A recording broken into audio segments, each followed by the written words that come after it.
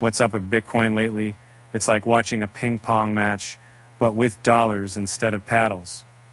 Bitcoin's been stuck between 73 and 60.7K, refusing to pick a quaint side.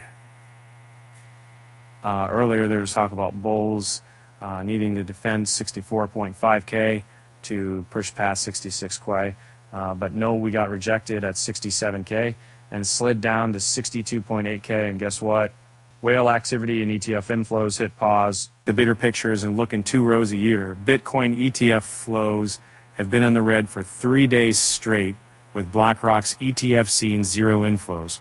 Even Grayscale Bitcoin Flow ETF joined the outflow part. And then there's this decline in whale transactions since mid-March. It's like the whales took a vacation, leaving Bitcoin hanging. Looking at futures markets, it's a mixed bag. Open interest has been dropping since April 10th, signaling bearish sentiment. Speculators aren't feeling too brave lately. The funding rate, which was super positive in March, barely crossed zero in April. Seems like nobody's in the mood for long-term bets. I remember when the spot CVD was climbing higher. Well, those days are gone. It's been on a downward spiral, indicating a lack of buyers.